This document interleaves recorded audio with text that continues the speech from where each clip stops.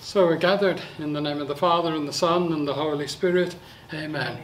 And the grace and peace of our Lord Jesus Christ be with you all. And also with you. So, good morning.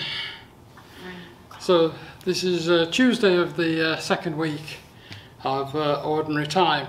And so this morning I'd like to pray for Huey. He's my school friend of 62 years. So, if you say it quick, it doesn't sound so long. So, so we wish Huey a happy birthday today.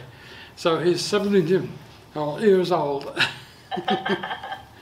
So let us place ourselves before the Lord now. Ask Him to be with us and to listen to all the prayers in our hearts today.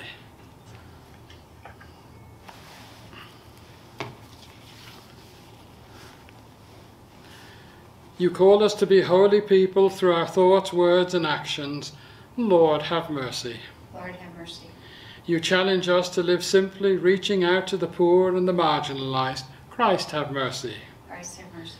You call us to let go of things that no longer bring life to ourselves or to others. Lord, have mercy. Lord, have mercy.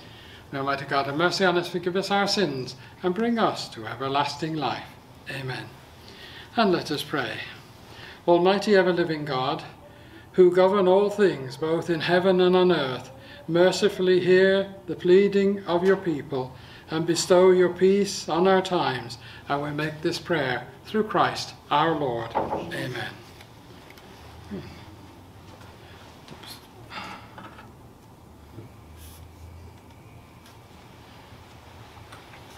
A reading from the letter to the Hebrews. Brothers and sisters, God is not unjust so as to overlook your work and the love you have demonstrated for his name, by having served and continuing to serve the holy ones. We earnestly desire each of you to demonstrate the same eagerness for the fulfillment of hope until the end, so that you may not become sluggish, but imitators of those who, through faith and patience, are inheriting the promises. When God made the promise to Abraham, since he had no one greater by whom to swear, he swore by himself and said, I will indeed bless you and multiply you. And so, after patient waiting, Abraham obtained the promise. Now men swear by someone greater than themselves, for they have an oath serves as a guarantee and puts an end to all argument. So when God wanted to give their heirs, the heirs of his promise, an even clearer demonstration of the immutably of his purpose, he intervened with an oath, so that by two immutable things, in which it was impossible for God to lie, we who have taken refuge might be strongly encouraged to hold fast to the hope that lies before us. This we have as an anchor of the soul, sure and firm, which reaches into the interior behind the veil, where Jesus has entered on our behalf as forerunner, becoming high priest forever, according to the order of Melchizedek. The word of the Lord. Thanks be to God. Thanks be to God. The responsorial psalm, the response is Alleluia. Alleluia. Alleluia. I will give thanks to the Lord with all my heart, in the company and assembly of the just. Great are the works of the Lord, exquisite in all their delight. Alleluia. Hallelujah. He has won renown for his wondrous deeds. Gracious and merciful is the Lord. He has given food to those who fear him. He will forever be mindful of his covenant. Alleluia. He has sent deliverance to his people. He has ratified his covenant forever. Holy and awesome is his name. His praise endures forever. Alleluia. Alleluia, alleluia. Hallelujah. Alleluia. Alleluia, alleluia. May the Father of our Lord Jesus Christ enlighten the eyes of our hearts, that we may know what is the hope that belongs to our call. Alleluia, Hallelujah. alleluia. Hallelujah.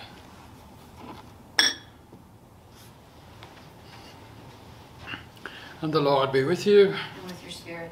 And a reading from the Holy Gospel according to Saint Mark. Glory to you, Lord. As Jesus was passing through a field of grain on the Sabbath, his disciples began to make a path while picking the heads of grain. At this, the Pharisees said to him, "Look, why are they doing what is unlawful on the Sabbath?" He said to them, "Have you never read what David did when he was in need and he and his companions were hungry? How he went into the house of God where Abiathar was high priest and ate the bread of offering that only the priest could lawfully eat, and shared it with his companions. Then he said to them, 'The Sabbath was made for man, not man for the Sabbath. That is why the Son of Man is Lord even of the Sabbath.'" The Gospel of the Lord. Praise to you, Lord Jesus Christ. So one of the things when I was young, we used to have thrashings, so they had the big thrashing machine.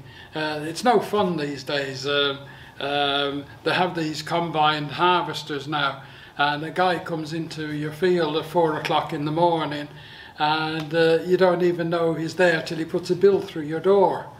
Whereas when I was young, it was very much a community affair, and you had this great big thrashing machine, and so the cocks of there'd be votes that you had people putting them up with a pitchfork up to the guys on the top, and they fed the drum, and it was mashed, and bales of stray came out one side, but there was a big bag and the grains used to come out through the chute, and when we were kids we could put our hands underneath and grab a handful of grain. It's and eat it there. So it was always a kind of a treat, and so so all the neighbours would come, and then when the thrashing was done, there was a big meal, and then so a couple of days' time it'd be the neighbour who'd be doing it, and everyone would go to their house. So it was a great kind of community time. And so so here we read about the disciples going through the wheat field and picking the ears of corn. And so you get a few, but it doesn't really fill you. It's and of course he did it on the Sabbath. Now, why Jesus couldn't have stayed in bed on the Sabbath? It would have saved him a lot of problems. But he probably did things deliberately on the Sabbath to re-educate the law-ridden Pharisees. So and the incident here, he's teaching them that the Sabbath was made for the people, not people for the Sabbath. So, and that first principle is very important, because all laws are for the good of people. And so if they're not serving the good of people, then they're not good laws. And so they're not in themselves. They're there to help people in different situations. And moral perfection is not in their absolute observance of the letter of the law. For Jesus, observance of the law is only perfect when it's enabling the good of people. And so that's one of the principles he works on. And so the Pharisees were leading rule-centered lives, and Jesus came to teach that perfection of the law is living as loving people, and not the avoidance of rule breaking. And it's two completely different mentalities. One is very positive based, which is living a life of love, and the other is negative, that rules are like minefields, you don't step on them. And so it's a avoidance, and it's often a minimalist way of approaching the Lord. And and there's only one law in the Christian faith, and that's love one another as I have loved you. And so Jesus is scolding the Pharisees because they are so rule obsessed.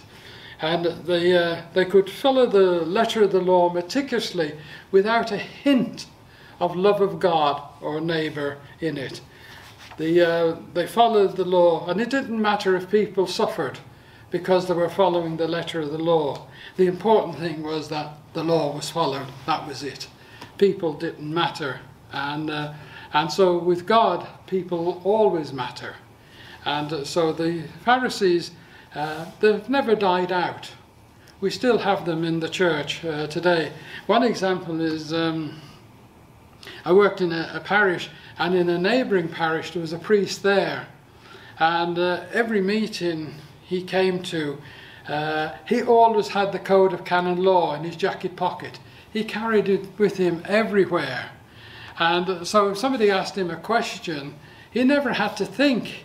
He just got out the rule of canon law and just read it and put it in his pocket, and the people had to interpret them themselves. And so he was very much rule driven with a capital R, a huge R. But Jesus taught that the law only goes so far. When the law no longer brings life to a situation, then you apply the mercy and justice of God. And that's what the Pharisees forgot. They only took the letter of the law, and because he tells them that the mercy and compassion are the heavier parts, the weightier parts of law, and they'd forgotten that completely. And so so sin is not judged in the rules we break, but the damage done to our relationships, to our relationship to God and our relationship to others. So what we do, how does it affect those relationships? And so that is how sin is judged, not on what rule we've broken. And remember the $100 million question at the end of time, when we're all paraded before the Lord, is, how well did you love? When I was hungry, did you give me to eat? And so let us pray now.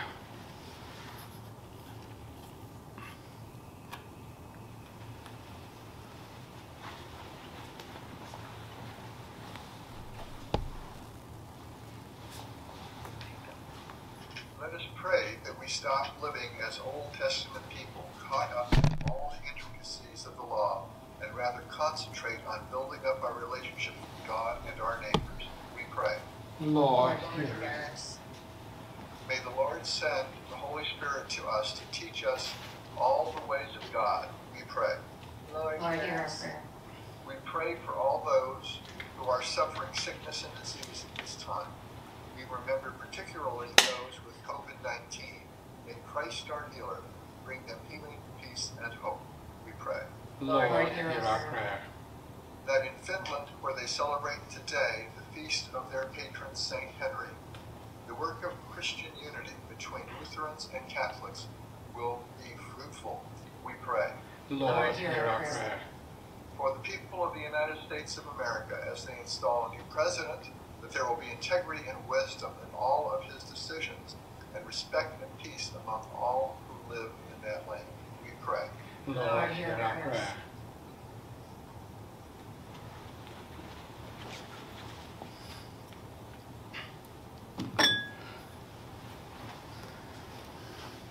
And let us make our own special prayer now to the Lord.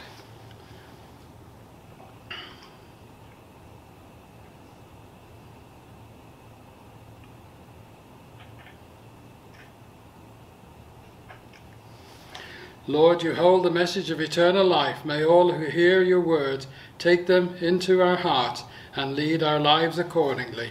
And we make this prayer through Christ our Lord. Amen. Blessed are you, Lord God of all creation. Through your goodness we have this bread to offer, which earth has given and human hands have made, become for us the bread of life. Blessed be God Blessed be forever. God forever.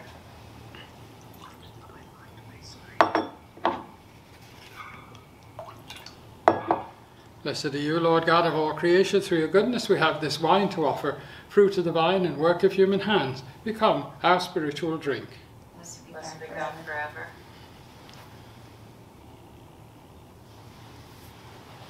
forever.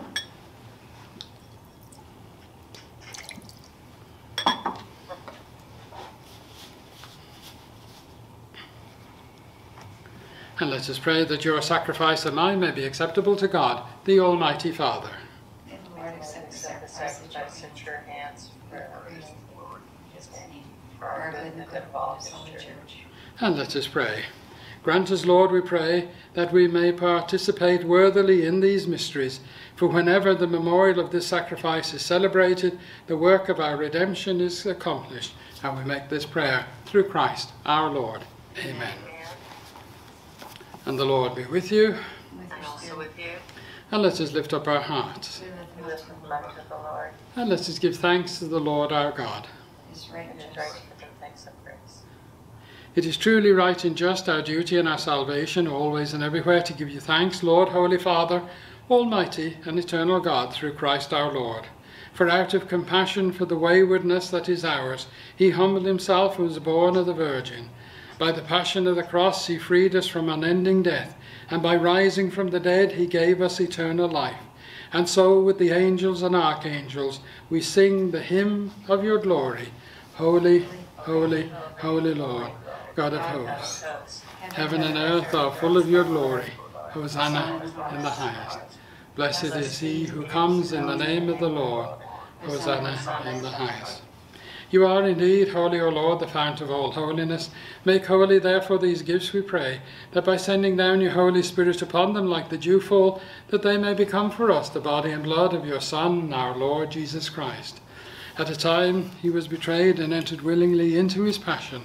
He took bread, and giving thanks, he said the blessing, broke the bread, gave it to his disciples, saying, Take this, all of you, and eat of it.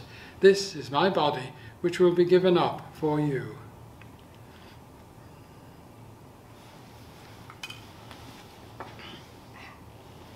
In a similar way, when supper was ended, he took the chalice. Again he gave you thanks and praise, gave the chalice to his disciples, saying, Take this, all of you, and drink from it. This is the chalice of my blood, the blood of the new and everlasting covenant, be shed for you and for many, so that sins will be forgiven. Do this in memory of me.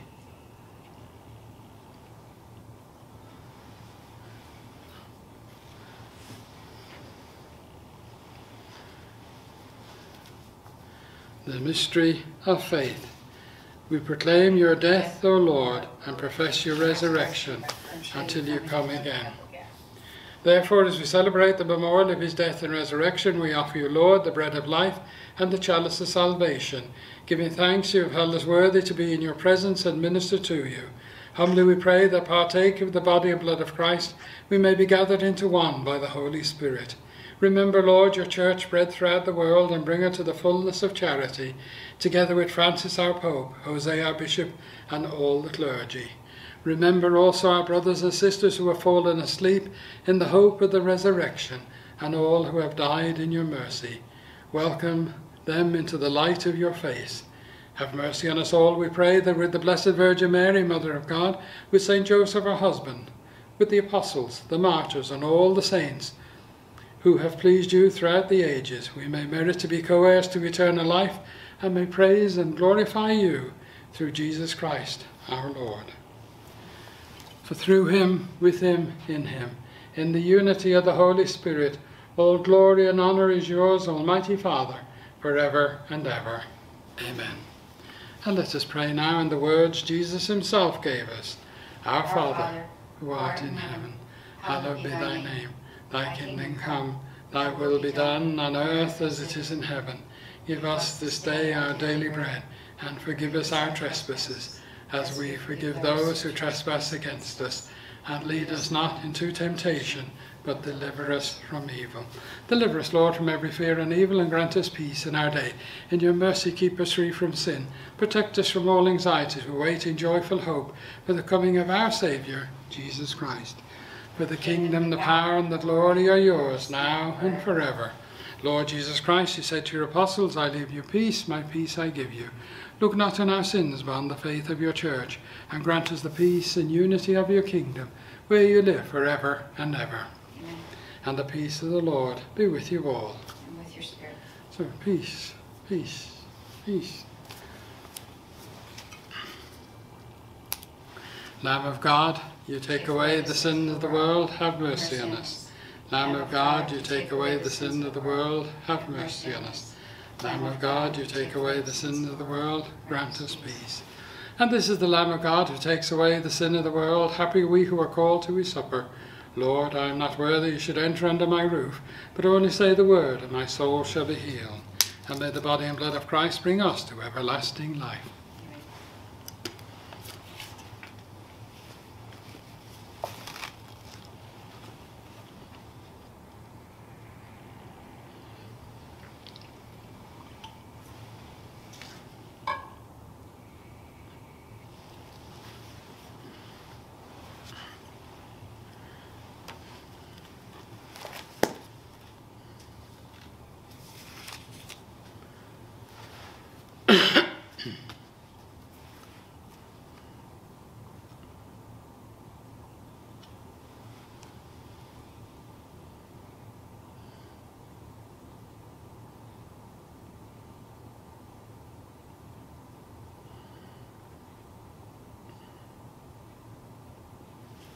And let us pray. Pour on us, O Lord, the spirit of your love, and in your kindness make those you have nourished by this one bread, one mind, and one heart, through Christ our Lord. Amen. So Patty was a long-term unemployed, and he passed away. And a neighbour, sometime after the funeral, a neighbour called round to see how she was doing. And she says, I've got the boyo working at last. And the neighbour says, how is that? She says, well, I had him cremated and I put his remains in the egg cup, in the egg timer, and so he works every day now. So let us ask the Lord to bless us now, be with us, and to be especially mindful of our families and friends. And the Lord be with you. And with your spirit.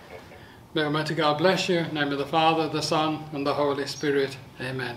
And the Mass is ended. Let's go forth in peace to love and serve the Lord. Thanks be Thanks be to God. Thank you. Thank you, Father.